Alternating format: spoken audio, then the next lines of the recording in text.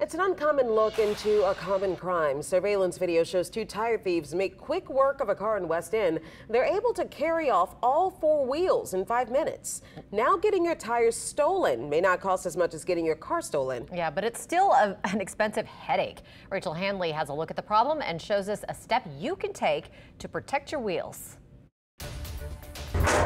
It's a call he gets again and again.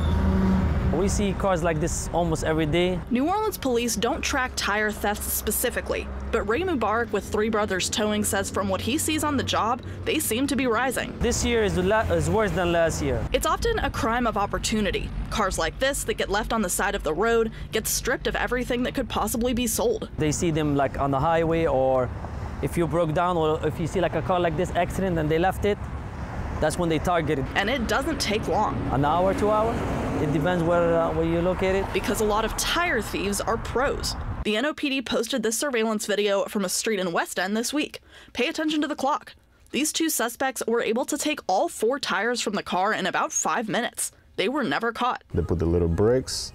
They were very organized. Martin Garcia manages Street Kings in Marrero. He's seen plenty of customers come in for replacements after having this happen to them. It's frequent enough where it is a problem. If you want to protect your wheels, he says there's really only one option. Wheel locks look similar to lug nuts and you screw them on the same way, but they have a pattern which makes it so you can't remove them with a normal wrench. It's going to require a special key, like this one, that is going to have the same shape as the lug does, so you can actually access it and then be able to take it off. The locks aren't foolproof. A smart thief won't have a hard time finding a key. People lose their keys all the time.